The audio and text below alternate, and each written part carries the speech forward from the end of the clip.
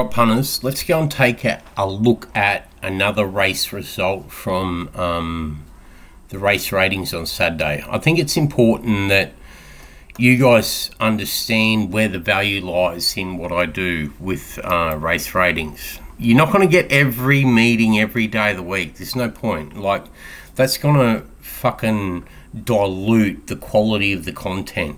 I'm going to give you 2 meetings a day in Australia, the quaddie legs, that will give you good results. You've seen that with the $12,000 first 4 in Rosehill race 8 that I've already posted on YouTube. Let's take a look at another race result. I think it's Rosehill race 4. What I want to concentrate on here is the value of finding winners at big overs, punters. Alright, I think it might be race 3. Let's go have a look at race 3. As you know, I do most things on the fly. Rosehill race 3, second top rated, the 2 at $6. What's it paid? Casual connection, Rosehill race 3 number 2 has gone off at 19.0 and 4.0. Alright, you don't need value overlays in every race when you're betting the ratings. The ratings aren't just about backing the top rated runner.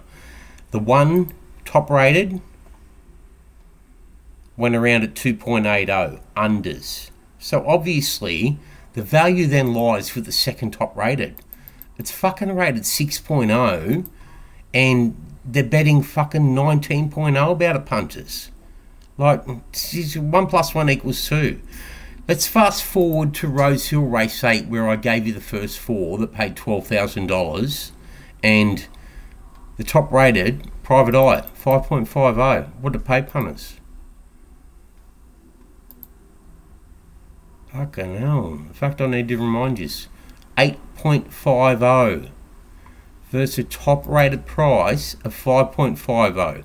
So you've got one top rated winner before we've even dug deeper into the card at Rosehill, rated 5.50 that's paid 8.50, and the first 4 out of this race in the top 6 rated that's paid 12,200, and then rewind to the first race of the quaddie, of the first leg of the first quaddie, the early quaddie, second top rated 6.0 has gone off at 19.0, when the one top rated 4.6 it started 2.8 unders.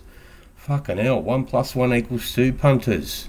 Hashtag form analysis 101. Thank you. Love ya.